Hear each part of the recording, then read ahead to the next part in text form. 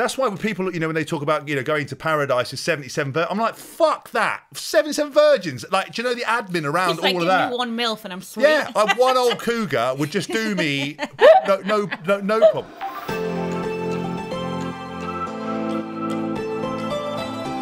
Hi everyone, I'm James Haskell and welcome to episode 15 of Couples Quarantine. Now today we have a very special... I don't have to introduce myself at all anymore. We're just going straight in. Yeah, people know you're here. You're always here. You're like a shadow. This is my wife, Chloe. She's here all the time. No. She's okay. She's Chloe We'll get to this. Fine. She's getting all fired up because of who we've got on. She's lying to make friends now, pretending that I'm under iron fist. But we've got writer, poet, and broadcaster Salma El-Wadani, who is on a mission to liberate women and lift men from their crippling mediocrity. Her work for not talking about me, obviously. Her work focuses on feminism, sex, pleasure, and change the narrative around Muslim women. Now, if that is not a powerful introduction, I don't know what is. Salma, how are you, babe? Very good. How are you guys? Very well, actually. And do you know what? I've been excited to get you on here for quite a while because we had an interesting meeting. And before I let you sort of tell your kind of story, we met on a Jeremy Vine show, sort of the hub of middle class England. And I was sort of... it was in the room eating my free croissant and drinking my coffee, minding my own business. And eating grapes, yeah. And I said, who am I on with today? And they said, Salma El-Wadani, and she ardent Muslim feminist. And I was like, great. I'm definitely going to get on with her. She's going to love me and everything I stand for. So this is going to be fine. And we sort of had an organised disagreement on the show. Yeah. But actually, I felt like we bonded and merged, and where the friendship has blossomed. So do you want to tell everyone what you're about and what you're thinking about men at the moment? Do we have enough time to answer that question? The answer is no, definitely not. Yes, I do remember our first meeting, and I do remember also thinking I'm probably going to disagree with everything that comes out of your mouth, which was true. I probably did disagree with lots of things, but I always find that the place that you can bond with someone is taking the piss out of each other. And if you can have that, and if you have that banter, and as a northerner, I was like, we'll be fine. Totally fine. What I'm all about, like you said, I think the intro was great. I'm a broadcaster, poet, writer. I'm also a business owner. I have a marketing business. I do a lot of public speaking around the world on diversity and inclusion. But the thing that kind of puts all my work together and the theme that merges it all is feminism and, you know, women's rights and making life better for women and girls, which just also means you have to tell men about themselves, because you can't talk about women's rights and you can't talk about feminism without talking about men and masculinity, right? Because these two things play off each other. So I spend a lot of time trying to tell men how shit they are on a daily basis. Oddly enough... You're not related to my wife, are you? Just out of interest, because I get similar feedback a lot of the time as well. Oddly enough, it doesn't go down that well online. No. It would be not to the men. The men seem quite upset about it most of the time. Well, okay, so I didn't know about you at all until, I swear to God, I'm not blowing smoke up your ass, James came home from the Jeremy Vine show, like, ranting and raving about you and saying how fantastic you are. And I was like, oh, who is she? Tell me about her. He was like, well, she's an ardent feminist. I was like, stop.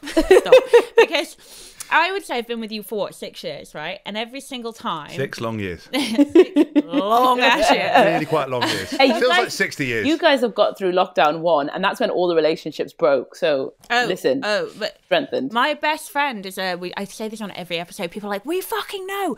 My best friend is a sex therapist, a couples counsellor, and she was like, I have never in my life had so many requests on a daily basis for couples therapy. Then she said halfway through lockdown 1, it hit, and she said, and even like to this day, since then, she gets 2-3 requests a day from people. Yeah, so he came home ranting and raving about you and saying that you were this feminist, and I was like, what the hell? So I obviously started following you, and I absolutely love your content. And I too, I like to think I'm more of a modern feminist. Growing up with my mother, I wouldn't categorize myself as the same kind of feminist as she categorizes herself as. So I absolutely love all your content, and I love everything you do about women's rights. And I basically just wanted to be the middleman between the audience and you, and just say, please tell us about your background and tell us how the hell this all started and how you ended up where you are now. Oh, Jeez, that's a story. Well, I think like most things, it goes back to my mother, right? So my mother is an incredible, if you think I'm an ardent feminist, my mother's like 10 times more. And I was also home educated, so I didn't go to school.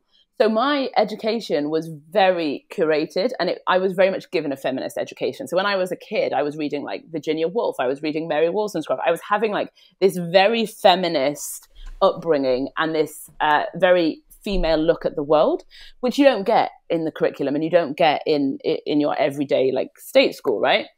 And because I was home educated, I'd go everywhere with my mum and I would travel with her around the country when she went for her work. And honest to God, I would grow up constantly with my mum just going, oh, fucking men.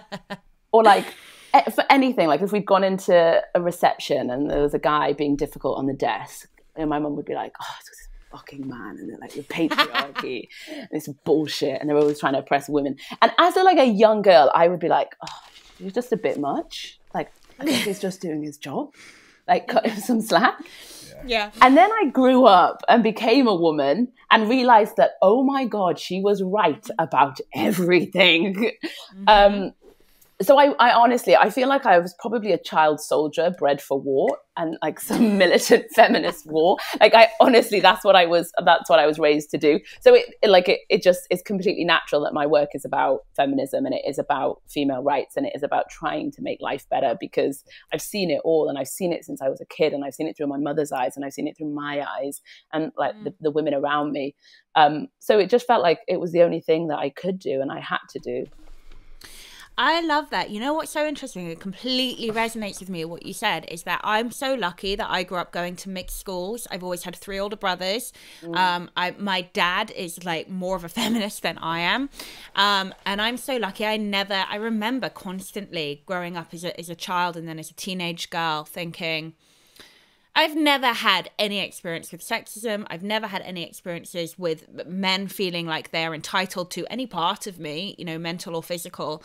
I half wonder if it's not extinct. Obviously, it was a thing, but I half wonder if it's not extinct.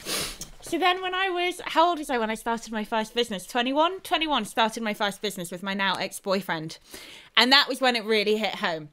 I could not get a meeting. I could not get people to talk to me if I was in a meeting. Nobody fucking took me seriously for love nor money. And I couldn't figure it out. And a few weeks in, I had a meltdown of anger with my dad about it. And I told him all of this stuff. I was like, they don't talk to me unless he's in the room. They don't address me when we're talking to them together. They don't take me seriously. They don't email me back. Like, how am I meant to run a business like this? And he was like, are they all men? I was like, yeah. He was like, they're sexist, Chloe. They don't respect you because you're younger than them, because you're blonde, because you're opinionated, and they don't know how to deal with you. So they deal with, my ex was called Danny. They deal with Danny instead of you. And ever since then, it has been a constant theme in my adult life that I have definitely had to push back against it to get fucking anywhere. Yeah. And you know what? It's really interesting that you say that, because I think every woman has that point. So you have that point where you're a kid and you hear about these things, but you're like, it's not going to happen to me, or it doesn't happen to me. And then you kind of go into womanhood and then it hits you so hard in the face. There is no easing into it. You are suddenly aware of the harassment that you get on the street. The moment puberty hits, right? More people are beeping at you in the street, even before puberty, right? So it just hits you really hard. And I remember moving to London and starting in the workplace here, and I was working in a recruitment. So I was working in marketing, but within the recruitment sector. Anyone who knows recruitment in London knows what that. Think Wolf of Wall Street and you're about right.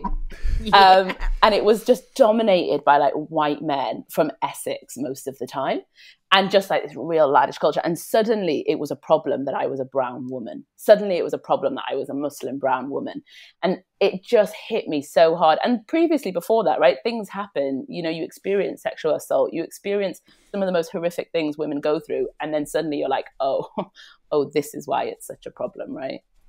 Right. Do you both paint quite a bleak picture? Has there been any progress on this, or are we still firmly kind of in the dark ages in terms of liberation of women and also the way men approach women?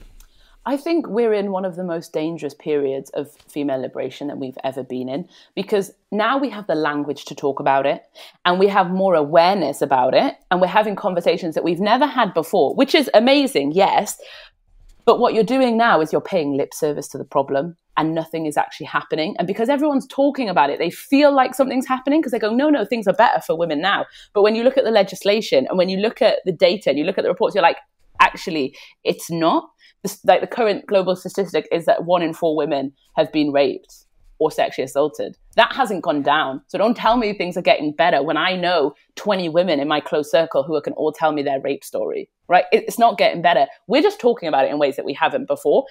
And it's basically what we're doing is we're admiring the problem. And then I think that gets us into such a dangerous space because then we go, yes, things are happening. And then we lure ourselves into this false sense of security that we don't have to fight as hard. But actually, we're just I don't know, we're just not getting anywhere. So, because obviously, the reason I wanted to get you on as well, because of the fact of your religion and your skin color, and because of what you speak about, I can imagine it's a very difficult thing. And I come from a completely different world. I am what is termed as an alpha male. Yeah. I like that you said that like it was a surprise to anyone. yeah, but sometimes, Wait. Big guy news. in the muscle Big team. news. Wait, this might shock a few people, but I am a bit of an alpha male. I mean, listen, I do have a beta side to me that I occasionally allow to come out, but the alpha male is always fighting to get out. And but when you're around animals, that's your female side. Yeah. Every other second of the day, you're the alpha male. This is true. And I went to boarding school my whole life, so I was around boys the whole time. Mm-hmm. So I went to boarding school, then I was in professional sports surrounded by men. So my only experience of women was when we were let out, like in the zoo, to have a dance. You'd have a dance for local school, and it was like, we'd seen girls, we didn't know how to interact with them, we didn't know how to talk. Yes, in my last 2 years at Wellington, we had girls, but they didn't look at me, and I wasn't really looking at them because they didn't look at me. The latter was a lie. Yeah, well, sorry, the latter was a lie. Yeah, it's an incident in my autobiography, but we'll talk about that later. And basically, I didn't have that experience. So my only experience of women was to sexualize them. Yeah. They were I didn't have female friends. I didn't go to university, so I didn't have those interactions. So it's quite jarring when you come into the real world and you see other friendship groups like with Chloe and all her male friends and the normality of conversations and not judging women in that way. So it's very hard for me to kind of comprehend, but there's a lot of what you say that really struck home with me, like some of the stuff you've done on your Instagram about things like consent. And I know that because there's so much I want to talk to you about, so I'm hopping around, but the thing with the consent is a really interesting one, that still in 2020, there is men that don't understand that no means no, and that a woman has to consent to sleep with them. I mean, you got some strong opinions of this. Is this really such a problem?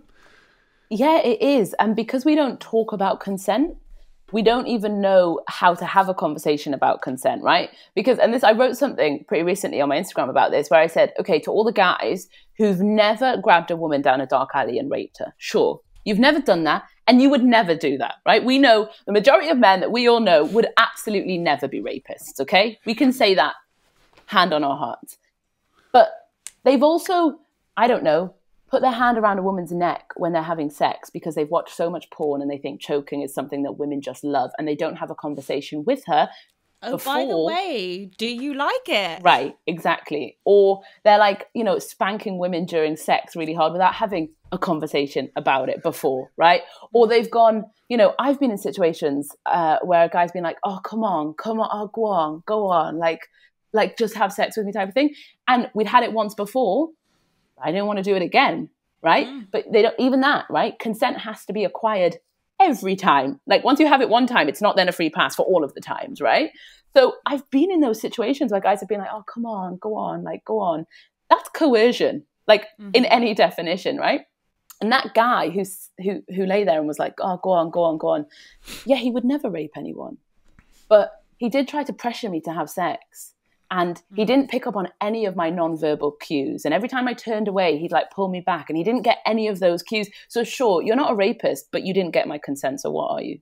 Isn't this the statistic as well that a vast majority of sexual assault and or rape happens in the home by somebody that the woman or child trusts? Yeah, exactly. By someone that they already know. I've got so many stories of friends. Like, I have my own rape story, and it wasn't by someone. It was like a stranger in the street, right?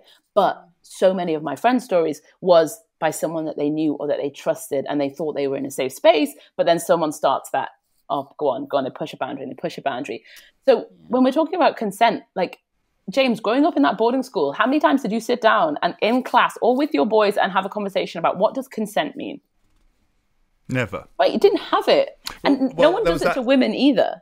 All that women are taught is you mustn't say no, and you must smile really prettily. So we're not even taught to say no. Do you know how hard it is as a woman to say no? Like, I am possibly one of the most opinionated women who tell men to fuck off on a regular basis, and I still find it difficult to go, no, I don't want to do that. That doesn't make me feel comfortable. Every time a male celebrity cheats on his wife, there seems to be a general theme in the UK of, well, what did she do? What did the wife do? Probably giving it all that. Were they like this? Maybe she wasn't having sex while she was pregnant. She probably wasn't really that into sex for a period of time. And what's a man to do? You know, men need sex. And you're taught this thing, which is utterly fucking ridiculous, because it basically means that if a woman doesn't say yes consistently and put out consistently, then the man is entitled to go and find sex elsewhere. And the same thing applies to the consent thing. I think it's really interesting that a lot of the reason why rapes and sexual assault happen in the home with men that women trust is a feeling of entitlement to women. And you're completely right, babe. Like, it does become increasingly hard, and you realise it as you get older, whether somebody buys you a drink in a club on the presumption that means you're going to go home and fuck them because they chose to buy you a drink. Right. It gets harder and harder and harder to say no. Of course it does. And everyone goes, oh, well, why don't you just say no? Like, as if that's the easiest thing. Because I've had my entire life's conditioning telling me to say yes to you as a woman. That's why. It's not so easy just to turn around and go, no, not today. Because interesting, I mean, when I was sort of single, one of my greatest fears, because of my size and everything else, that was always being and my career, but it was always to be in a situation where, look, I always enjoyed my singledom. I didn't mind promiscuous sex. I wanted to have sex with people, but I was always very much of the mindset that no meant no, and that if I, for example, there'd be some occasions where, someone would say, I didn't used to live in London, so you can come back and stay at my house. You can sleep in my bed, but we're not going to do anything. So I'd be like, okay. So I'd go, get into bed, and I'd go to sleep, and not do anything, because that wasn't. They'd made it very clear. No meant no, and I wasn't going to go along that path. And then I'd wake up in the morning, and the girl say, "Well, you did. I thought you might try it on." I was like, no, because you said no.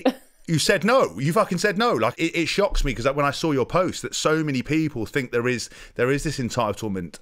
There is no grey area. There is, and I just find it bizarre, because obviously there is a problem, because they were doing those adverts. I mean, I know Ricky Gervais took the piss out of them. With like the adverts, like where you see the guy leaving the house, and the mum's like, oh, what are you doing? So I'm just popping out. So don't go raping. And she's like, it's like, what kind of society has to remind people not to fucking leave the house and rape someone? But you're saying that there just needs to be much more education around this. Right, because we don't talk about the in-between bits. We talk about don't go raping anyone, and everyone knows that's wrong, but we don't talk about consent and sex and how you approach sex, right? I am the biggest advocate of everyone going out and getting laid. Oh, 100%. Like, I am here cheering around for you should be having as much sex as you want, and you don't need to be in relationships or to be married to have it. Like, get yours. And there is enough men out there who want it, and there is enough women out there who want it, that everyone can have it. There's like no need for there ever to be any questions of uncomfortable consent. Like, it just doesn't need to be there, because there's enough people who willingly want to give it and want to have it, right?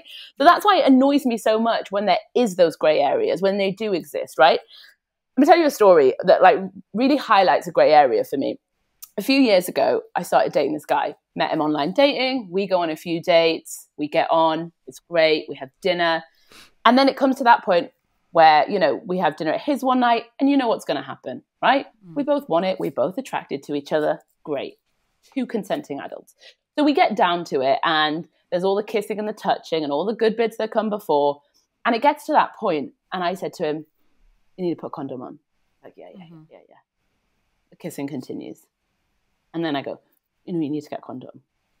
Yeah. Which, by the way, I fucking hate having to say. Like, why am I the one that has to say it? But that's interesting right? that you actually say it, because I again, and one of the fears I always had was STDs and if you're going to go out and enjoy yourself, my mum drilled into me early on, no means no, and be safe, right? So I was like religious at it, and I'm shocked. James did this thing when we first started sleeping together. Me, like I would trick you into having a baby, and anyway, he would come in the condom, and then he would tie it in like a double or triple knot, and then like kind of weirdly just like shove it under everything at the bottom of the bin, like just in case I was going to. So you don't get the turkey baster out. Yeah, just in case she's not on doing a headstand. I mean, this is some prime alpha male sperm. You know what I'm saying? Do you know what though? I genuinely like listen to that story and go, I feel so glad that at least one fucking man did that. Yeah, but my question to men is always, why are you so fucking careless with your life? Yes, but honestly, I am like genuinely. I'm not dobbing people in, but my favourite conversation. Name names. No. Here's the receipts.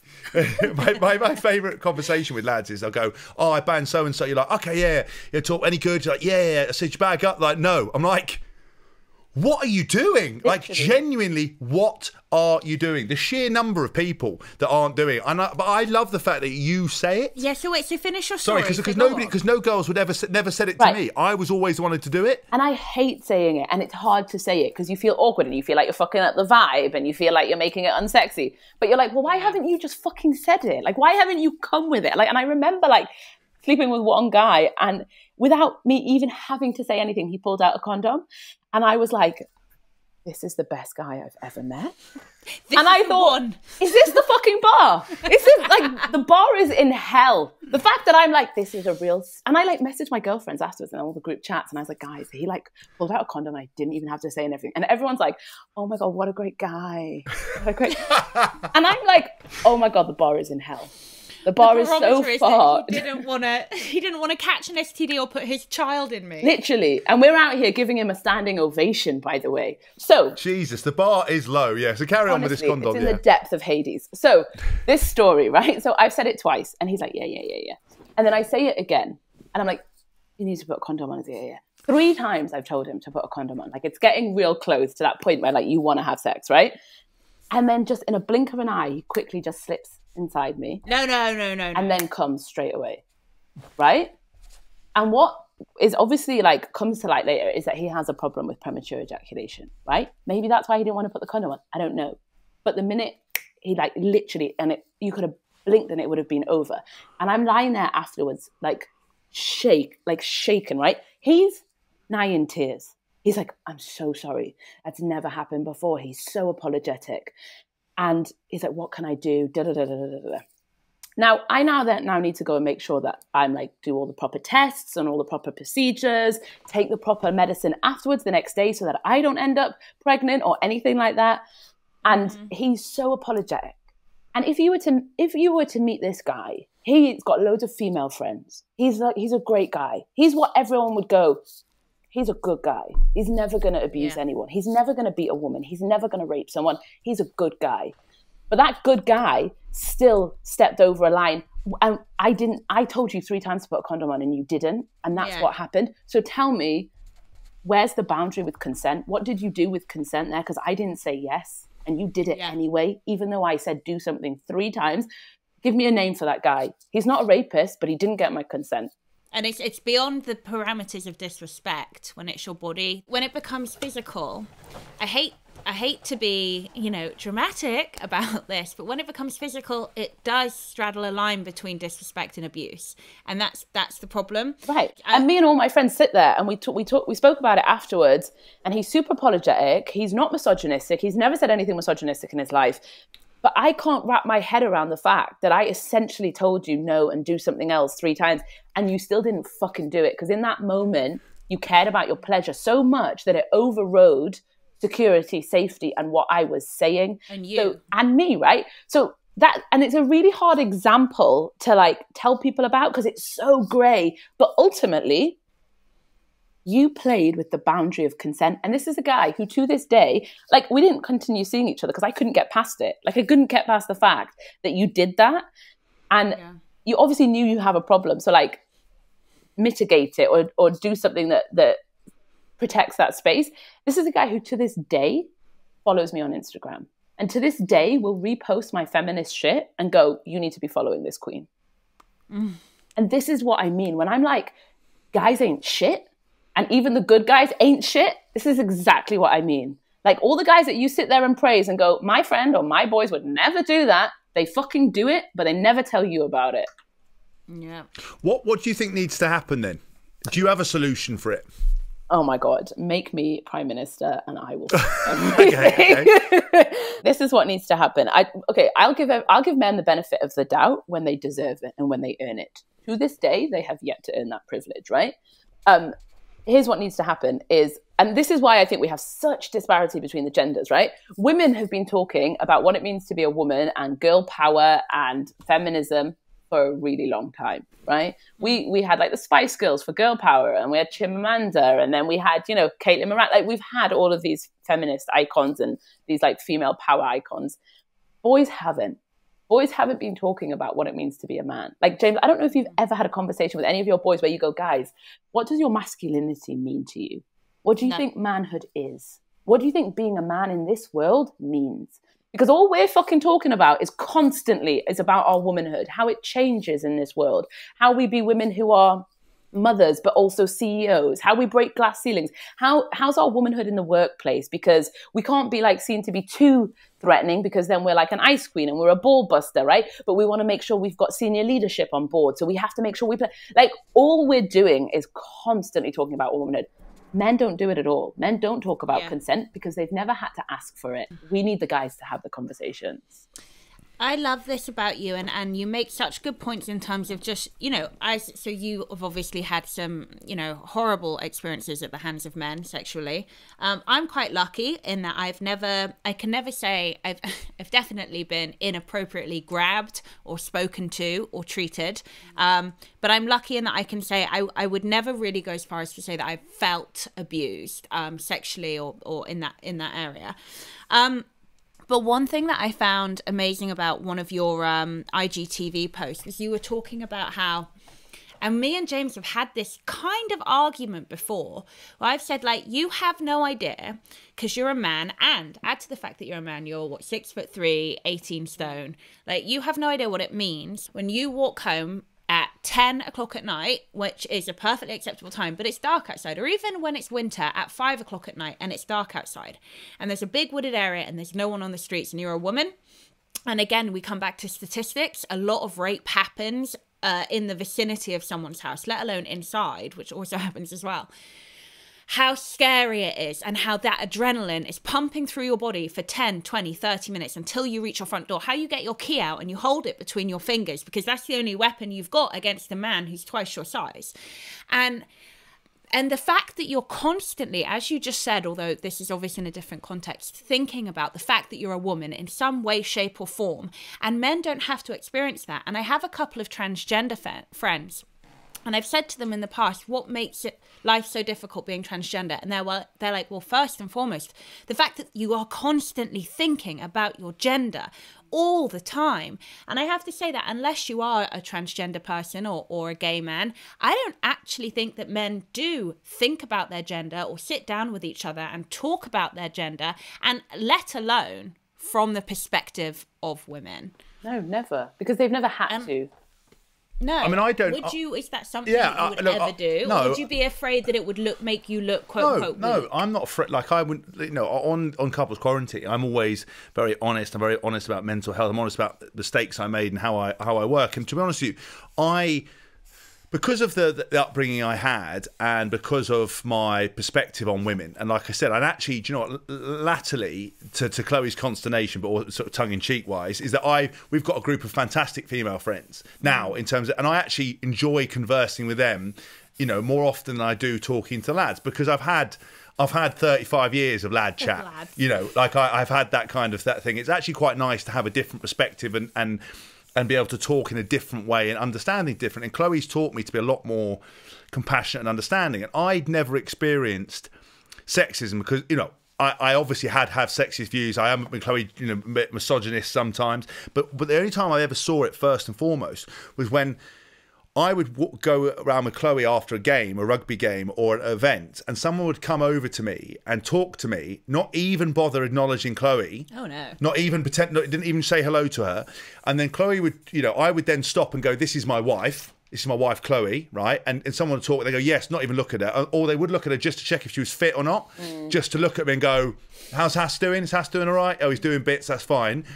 But then the worst bit is that the bloke would talk and Chloe's got a voice and opinion. She would say something and it's like she fucking never said it. Yeah. And I went, no, she just said that. The woman standing right here just answered your question. So that for me, I found very, very frustrating. Didn't sit well with me. I didn't like that. I was like, my wife is equal and better than me in 100 different ways. Why would you not acknowledge me? So I can't imagine what it's like. And I think men need to have those conversations, but also perhaps just an understanding of what women have gone through without, we all learned about the suffragettes and Emily Pankhurst, all that kind of stuff, but actually the current stuff that you face. Because again, Chloe talks about walking home. I've never thought about that kind of stuff, Yeah, but do you know what? It's interesting. I think men do know that. Like, I think men know about the suffragettes. They know about the vote for women. They know that rape is bad. Like, they know the big stuff. And because they know those stuff, they then go, well, I would never stop a woman voting and I would never rape a woman. So therefore, I'm one of the good guys and I don't need to do anything, right? But actually, they're the men that need to have conversations. They're the people we need to have the conversations with, and not the conversations about the big stuff. Like, I'm not really interested in going around telling men how bad rape is because they already know. That's a useless argument. What I want to say to them is, hey, you refusing to go to therapy for all of these years means that your wife is doing most of the emotional labor and then she's carrying you through it, which means it's a toil on her. And then in that way, you're putting an extra weight on her. And oh, by the way, the fact that your wife does most of the planning for the children, like, sure, you might occasionally tuck your kid into bed, but the fact that if your wife said to you, hey, I don't know, Daisy, on what day does Daisy go to dance class? You wouldn't have a fucking clue because women statistically do most of the planning and the organizing and the admin of a life and a family and the holidays and all of that stuff. And that puts a weight on her as well, right? The fact that she has to go in meetings, be the one that makes the cup of tea at work, that puts a weight on her. The fact that you're in a meeting and there's only 2 women and no men around that table have said, why isn't there more female representation in this meeting? Or the fact that the guy has turned around to the one woman in the meeting and said, hey, can you take notes, right? Like, and all those guys, if you turn around to them and go, why the fuck do I need to take notes just because I'm the only woman in the room? They'd be like, no, I don't mean it like that. I'm not sexist. Like, I'm never sexist. I believe that my wife should have the vote. Like... Are you doing an impression of me? Because that's sort of like, it sounds like me and my relatives at like a meeting. No. You're good. You've done well. You're in the... Sorry, I was just doing a generic white Tory vote. That's basically what my whole setup is. I had a conversation, not a conversation because I didn't say anything. I had a moment where I very nearly lost my shit once with one of James's like big family lunch dinners things, and one of the men, I said something reassuring because they were saying that something James had done or something they had done with James hadn't gone very well, and I said something reassuring, and the man turned to me and he went, yes, it's very good, sweetie, anyway, and carried on. I sat there and I was like, oh my God, this is taking all my energy. But we were new, we'd only been dating a few months. So I took myself out of the situation. You can't flip the table then, can you? You've got to wait further down the line. I was like, stay calm. But I feel incredibly lucky because just out of sheer personality type, my mother was always the parent who was more kind of, I don't know. She was less involved with me growing up than my father was, right? And that was through a load of factors, from her own upbringing to real life things that she was going through at the time, and also just her character. Whereas my father is very caring. He's a journalist, so he loves asking questions. He tries to understand. He tries to see everything from everybody's perspective. And he was the first person really that taught me about kind of systemic sexism. When I had a fight with my first boyfriend, or several fights with my first boyfriend, who I was with for 5 years. And after a year or two of like keeping this from my dad, I finally blew up and I was like, why does he never say sorry? And he was like, oh, Chloe, he was like, listen, I'm just going to tell you now. He was like, you're never, ever, ever going to find a man who will apologize to you after a fight. And I was like, why? And he was like, because you're a woman and he's a man. And he will not at any point concede kind of any shame or any guilt or any wrongdoing for you. He will only ever do that for his male friends or his father or da-da-da. Or his and mother. my dad really, or his mom. Yeah, don't get me started on that. We can get to that. And it was really interesting. But this is exactly the thing, right? It's like all those little bits, right? Like a guy not saying sorry, or the fact that, Chloe, you have to be like, we've just started dating, this is his family, I can't turn around to this guy and be like, hey, why are you being a misogynistic prick? Because then that'll make me look bad and I really like this guy. Like, you're constantly doing that, math. Every single fucking day. Like, okay, can I walk home safely? Is there enough places? Wait, he said that, but he's my boss and I need that promotion. Wait, he's my boyfriend's uncle or whatever and I really like this guy and the good guys are hard to come by. Maybe I shouldn't say anything. You are constantly doing that mental arithmetic in your head. Do you know how fucking exhausting? No wonder you're all completely insane, women. You've got this much stuff going around your head This all is the exactly time. it. I wrote a whole poem about this and about like people calling me crazy. And I'm like, and they're like always telling women that they're crazy. And then I sat down and I went, yeah, I am. I have been pulled in a million different fucking ways every day. And I have to be beautiful in a very specific way, but I can't be too beautiful because then I'm just like above myself. And I need to make sure that I'm a fucking sexual goddess in bed. But Lord, like, help me if I'm ever a hoe. And like, you're doing this balancing act constantly and you're just frazzled. By the end of it, I'm like, I am losing my fucking mind. And if I go out and like shoot up a load of guys, it's because I've lost my mind. It's got me here. But this is one thing you said that I really, really love. It's so true, is that every time you as a woman, you have the opportunity to speak up and stick up for yourself. And usually, most of the time, it will either happen in a work environment where you're trying to get ahead or in a personal environment where you're not trying to be the combative one. So as a woman, every time you have a chance to speak up and be like, actually, that was really fucking rude. Yeah. You're the one who's wrong in the scenario, in the situation, because you made everybody else feel awkward. Yeah. But when you think about like the fact that we actually have to deal with that pretty much every day, we're fucked. Yeah. And we can't be too like you said, combative. We have to make sure that, you know, we're not making it awkward. And we're the ones that are always making a problem, right? So this is why I get so like grateful unnecessarily when there's a guy that goes, hey, wait a second, you shouldn't have said that. And I'm like, thank God someone else said it and it wasn't me. Someone else and when a guy says it, everyone goes, let's take this learning moment. When I say it, everyone's like, oh, she's always fucking bringing the mood down. I need more people James, I need more of you lot to be like, hey, I'm going to call this out. Yeah, I 100% agree with you. And actually, one thing I do say to my mates and people is when they talk about a girl being crazy, right? Crazy. I said somebody somewhere's made her crazy. Yeah. Somebody somewhere has gone round, banged her, not called her, not been honest, not treated her right, not argued, not apologised. Like I've said, I always do say this that you know, you can't expect. Men create their own demons by acting in a certain way without 100. education. So if I key your car, it's not because I'm crazy. It's because you were a cunt for the last 4 months. That's why. Like, maybe look at your own behaviour, bruh. How did we get here? Ask yourself that. But no one does. Yeah, but do you think, though, and this is one thing I will say to you, James, if I know your group of friends, I know our group of friends, if you were to stand there, let's just say I don't know, Jason, right, one of our friends, were to say something rude or misogynistic to one of the women in our friendship group. Yeah. And you were the guy who turned around and was like, mate, that was really fucking rude. Don't speak to her like that. Yeah. Okay? Like that you're not doing any men any favours here. I'll tell you why you'd never say it. Why? Because they would turn around and they would pack mentality pounce on you. Tell me I'm wrong.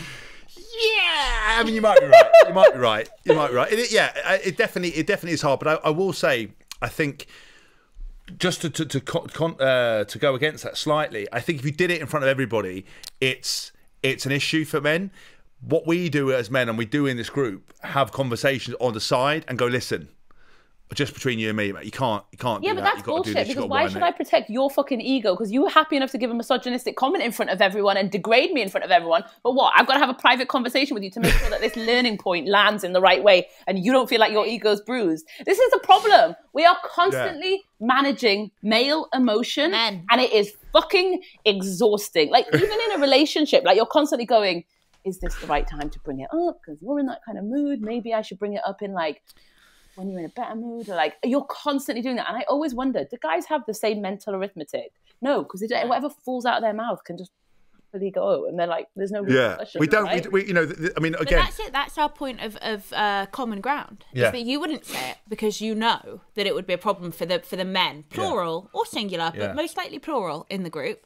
But if you said it privately, one-on-one, it would be a conversation that you could maturely have. So now imagine what it's like to be a woman not being able to say that to the man and or all the men in the group. And what happens? She's gobby. Don't like her. She's gobby. You know, don't like her, mate. Right. But like, James, you said to me, well, what's the solution? But I ask you the same question, right? As a guy, and also, like you said, as a very like alpha male, like white middle-class guy, right? Like, you missed out a bit privilege. You almost put Bang's privileged on the end of it. Well, I thought, like, you know, all of that says enough, doesn't it? Fine, Right. So, like, what is the solution? Because you're surrounded by these guys every day, and arguably the men who are in power, who hold positions of, like, management or seniority that don't give women chances. What is the solution? I mean, I think it's got to happen early on in education stage, and actually at school, in terms of the interaction and just some of the way that, because again, lots of relationships, you know, even at home, you know, your first interaction of seeing a relationship is, you know, say you've got a dominant father and a submissive mother, you know, you rarely have these different things. I think it's very hard. So at school, you know, where you basically have the kids' attention for a period of time, if they're not going to get it at home, you need to teach them those lessons there. I also think, you know, there was a big outcry when basically, especially in BBC and all the TV programmes, where they fired a lot of men and put women in place, right? And you know, a lot of people came out and were like, well, hold on a minute, you know, is this right? And I remember Chloe saying something to me that really stuck with me, because I'm always very much like, the best person for the job is important. But what she pointed out was, she goes, these women might not be the best people at this moment in time to do it, but because it's been so unbalanced for such a long time, that there is no aspiration for women coming through to look and see people in places like that. And actually, she converted me. And I was like, do you know what? Because it is so unbalanced in the corporate world and in other places, that you should go out of your way to employ, say, women in these positions, because it might not be the right thing now, but in 10 years' time, you're going to have a succession period of the top people in these things, you know, and give people a better opportunity. So I think better conversations at school around this kind of stuff and explaining stuff. You know, we learn a load of shit at school that you never use. Getting rid of like boys-only boarding schools, girls-only boarding schools. We live in, you know, a world where there is, you know, there are two sexes and, of course, everything in between that. You need to be educated with your counterpart. I agree.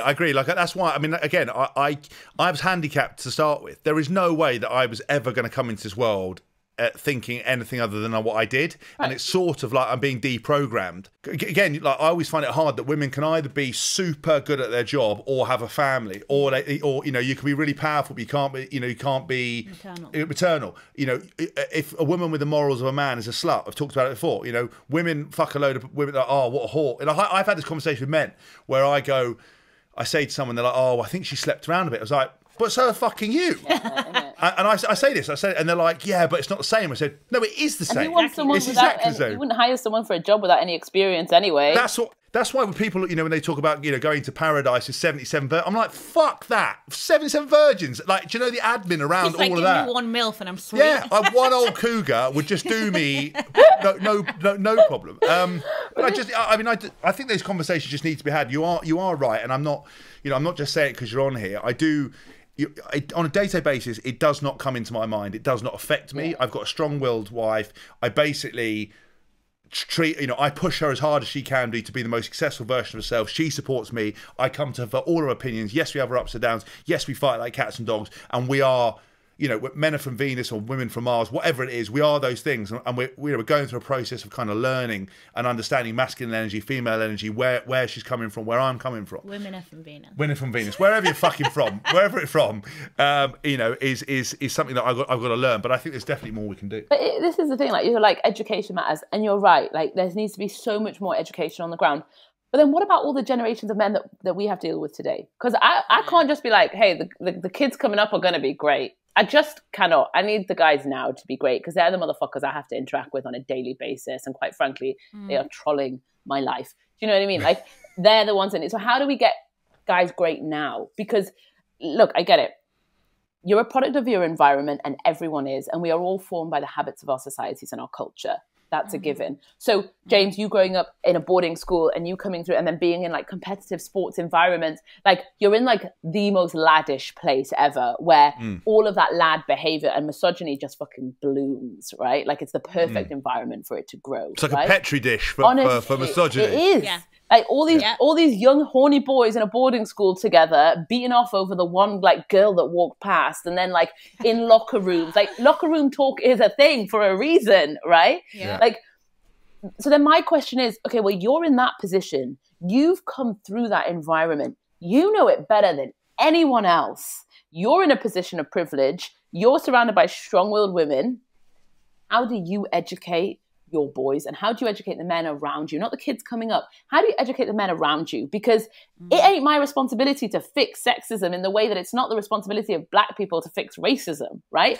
I need men to fix sexism, right? Because there's no point in me preaching to a room full of women because they know, they've been knowing it for some time now, right? I'm not trying to convince the women, I'm trying to convince the men, where they go, we need to talk about consent in sport. We need to talk about male elite sports stars and power and privilege and how that works in sexual instances. We need to talk about misogyny and how we all actively, the 10 of us in this locker room, can do one good action each to make sure that we have more women in the sport. How the fuck do we do that? Because it ain't my job to fix it, and you're in the perfect position. So I really only came here on this podcast to tell you that you got to do something. Yeah, I fucking all right. So basically, I'm now the I'm male suffragette for this whole thing. I mean, what? I mean, look, it's true. Sorry. You know, so I recently recorded an episode of James's podcast, What a Flanker, and I would say the first half hour. Sorry, rugby fans. The first half hour of the podcast is talking about male athletes, their entitlement, their privilege, and how they perceive women. And I think it is 100%. If you take, you know, the most masculine men that you can think of, they're more often than not going to be athletes, right? Competitive athletes, usually part of a team, although not necessarily. If you get a group of you lot together and you start speaking in a man's tone, because look, nobody's pretending men and women are the same in terms of our characteristics and our instincts. We're not. We're absolutely not. Nobody's saying that. So you take the narrative voice of a man and you speak up for women, but in your narrative masculine voice and in whatever fucking tone you want to do, I don't care. And everybody speaks up about it. That could absolutely have a positive impact on the new generation of men coming up and potentially the current, and also to all the mothers out there who maybe are, you know, kind of surrounded by boys and there are no women in your family, or maybe there haven't been in the past. Raise your son, plural, to see a really strong woman in you. And not to see a woman who sits down and shuts up at the hands of all the men around her. Right. That I would say that as well. Am I hearing sort of potentially some sort of show or campaign or charity we're about to start? Because You two should. I feel like because the thing is, I'm always reticent to go over the top because, you know, I haven't, when I was single, I didn't, you know, and this is why I always try to qualify some of this. Didn't always treat women nice. You know, I'd go around, bang them, never call them again, do whatever. Like I didn't, you know, and I regret doing that, and I wasn't always, you know, honest. I was very honest about, you know, what I wanted from the situation. Like I was very upfront. There was never any grey areas. But I look back and I think I probably could have done things better. The worst thing you can do is pretend to be holier than thou, and it's like I'm not. I have misogynist views. I make mistakes. I say things that I shouldn't, and I would like to do more about it because obviously it is an issue. And I think so many people are in relationships or so many people dating who aren't happy, who perhaps don't understand that they're making life worse for themselves if they could understand and do things a bit better. And there's a lot of women out there suffering who don't need to be. And there's a lot of kind of behaviour going being brushed under the carpet that doesn't. If I could help that, I would love to do that. But no, I think you're doing a huge service to I think if you were to start speaking up, you'd be doing a huge service. And like, because men don't speak up about the nuanced stuff. I don't want men to be having conversations about like rape, like I said, or domestic abuse, and like, lads, this is why we don't hit women. Like, it's rudimentary. We don't need to be having those conversations, right? But like twice in this conversation, James, you referred to having sex with a woman as someone banging her. Like your mates have banged her and then you have banged this woman, right? Like, which is a violent rhetoric as it is, right? Women are always getting nailed, banged. Like, why is it always so fucking violent, right? Yeah. But this is the thing, like, how many times does one of your friends come in and go, oh, I banged this lass, and you go, yeah, but did you make her come during sex? Because actually, if you didn't make her come, she banged you, right? And actually, that's not sex. Because why aren't we teaching men sex isn't until you've made a woman come? Because, and I'm talking about this in heteronormative relationships, because actually, you're always going to come as a guy. 9 times out of 10, even more, you're always going to come, right? She's not, right? And we're not taught to give women pleasure. Women aren't taught to ask for pleasure. So actually, why isn't the conversation like, if a guy wants to come into the locker room and go, I made her come 4 times last night, I'll even stand up and fucking applaud him. Right? I'm like, great. Why maybe you should be listening to my conversations. Why isn't that the rhetoric, right? But the rhetoric is, you banged her, I banged her. Yeah, but see, the one thing I've never understood about that, you are very good with that. Is one thing I've never understood is that my soul, and again, I'm not talking myself out, this isn't this, but my mates will back me up on this. My sole objective when I was having sex was to make them come, was to make them enjoy themselves, without putting like obscene pressure on them, without being like, like going, because I know there's a lot of women there, like men think about this and they go, oh my God, he's trying so hard. It's just not going to happen. It's not going to work because it's so hard to come from penetrative sex. It's so hard to come from certain things that men don't understand. And, they're going down and it's like they're, I don't know what they're doing, or they're trying to play with your fanny and they're rubbing it like a lamp, expecting a genie to come out of it. All this kind of stuff. Like That's not that bad. Well, it depends. Actually. It depends on what try get the genie out. Get the genie out. The genie's coming. I basically saw that as something to really kind of get better at. So we talked on one of the early podcasts at a book called She Comes First, which was incredible about kind of going oral sex and going down the girl. And basically, I read that and then I passed it on to a couple of teammates, and genuinely their wives came up to me and were like, "Thank you." So I take that really seriously. Like I want to do that. Like because I had early on an experience with a girl when I was doing the finger play, and I basically. Instantly, I could see that my techers was shit house, and she was like, her whole demeanour changed. Yeah, you have to teach. And I didn't know. And as soon as I got that, and I was like, early on, I was like, oh my God, I've got to raise my game. And that's what we need to have more conversations with other guys, and you knowing that, and that being your MO, like you're absolutely the exception. You're not the rule, because the rule is that like how many guys I've got so many stories from girlfriends as well where a guy goes, I won't need to use my fingers, like my dick's good enough, and I'm like, you're an idiot. You're an idiot. You don't even understand how the female body works, and now you're claiming to be like some god at it. But and it's these nuanced things. Like it's not like your average woman in a Western world isn't going around like riling against the huge big things. She's just like, every time I have sex, he comes, and I gotta like sort myself out with my vibrator once he leaves. That's the fucking daily shit that she's dealing with. True. Or like, I don't know when I should say something in a meeting and no other guy will say something. It's all those like everyday stuff that I'm just like, guys, it is so easy for you to get it right, and you get it so wrong on a daily basis. Yeah. And you know what's so funny? Like when, you were saying, just full circle back to one of your first stories about the guy with the condom, or lack thereof. How you're like, I don't want to be the one to say, like, oh, can you, because you're breaking the sexual moment, you're breaking the sexual momentum, and then you feel shit about yourself. They might make you feel shit about yourself. I would just like to say that never goes away. No. Never. Like I've had experiences in long-term relationships with guys who have been like who have made me feel like shit if they couldn't make me squirt, for example. And I know that that's a little bit, that's reaching. That's a very specific, professional thing. It's a very professional thing. But that's exactly just that. It's a professional thing. As in, that's what someone who's really good in bed can do. Now, I'm not saying that all women can't do it. I'm pretty sure that most women with the right guy can. But the fact that it's the woman's fault if she can't do something that the man wants. And even the point where you're like, if you don't want to have sex, then you have to accept by societal norms, as you also referenced, that your husband might cheat on you because you're not putting out. And it is so fair to say that there is far too much pressure on women sexually to step up to the mark. And the only way that we can equalize that a little bit is if men like you, and you are fucking brilliant at this, you really do care about the woman in the bedroom, and you get 10 out of 10 for that. Why you married him? It's if right. Well, it's not for my feminine approach, is it? Dating him. It wasn't for your brain, James. It was just for fingers. Very true.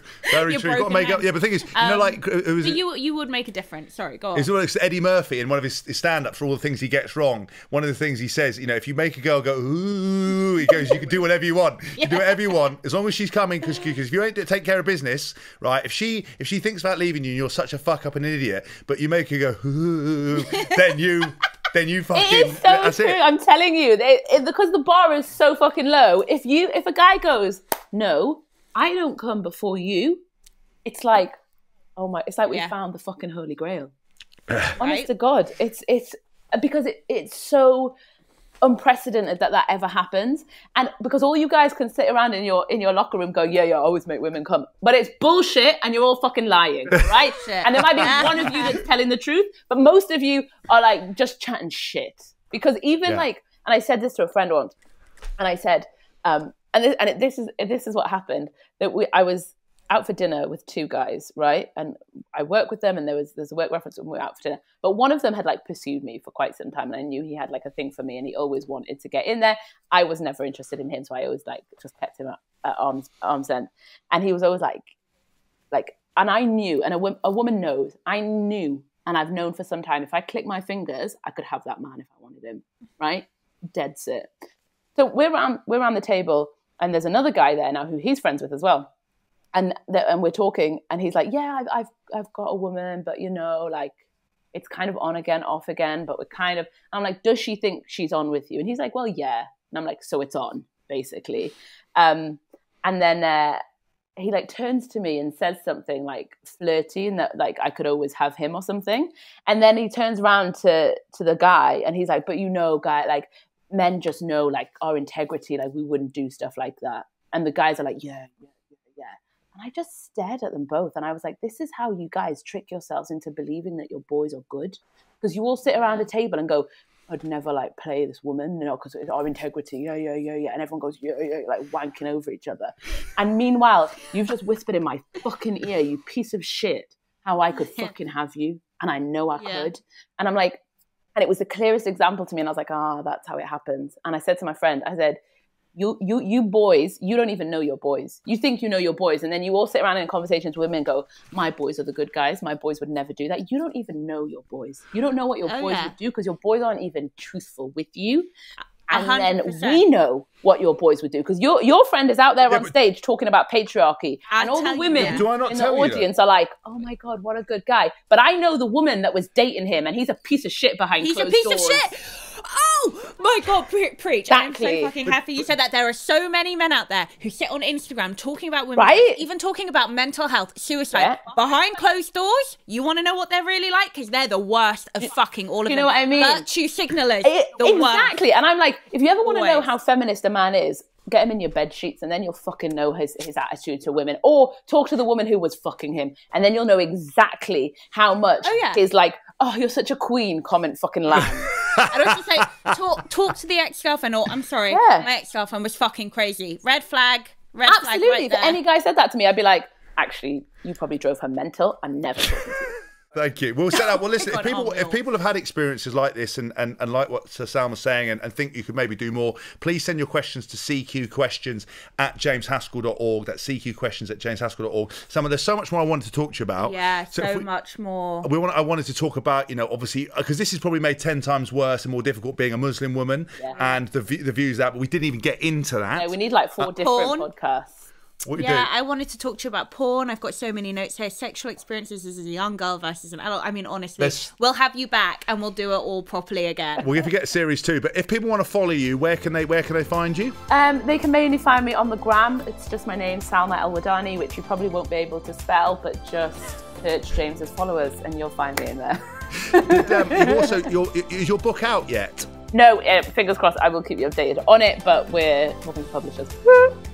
Exciting. Okay. But everyone will know about it, because everyone I've ever spoken to, even if that includes the postman, will be obligated to buy 3 copies. So Yes. Obviously. that Yeah, includes fine. you too. I will do that. I'm on it, babe. I'm on it. Well, listen, Sam, you've been brilliant. I'm James Haskell. You are. Now I get it. The outro. I'm Chloe.